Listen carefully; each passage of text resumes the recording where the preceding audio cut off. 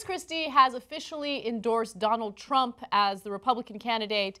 And recently, during a rally, Trump was caught on a hot mic telling Chris Christie something that raised a few eyebrows. Take a look. Get in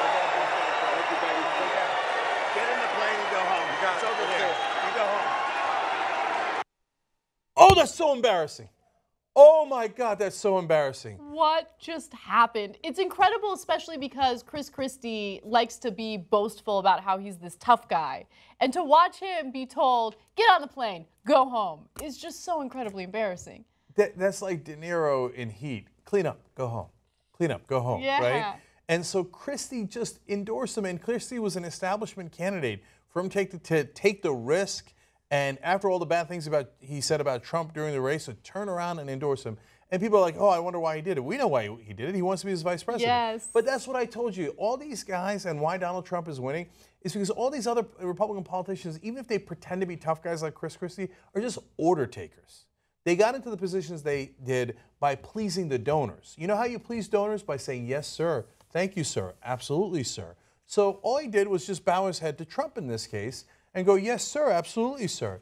And then for Trump, after the endorsement, to send him packing like that, oh, how wonderfully miserable. Let's watch it again. Get in the plane and go home. It's over there. You go home. It's incredible. It's incredible. Oh, that felt good. Schadenfreude. Okay, my two favorite parts, everything about it is gold, but he almost literally pushes him towards the plane, and he says, "It's over there." Like he knows where the plane is. He's saying, "Hey, it's over there. Go home already."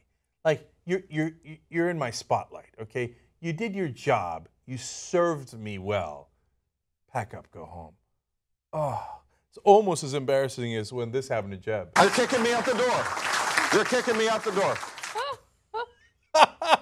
So that's now two Republicans who've been kicked out the door. Oh, poor Christie.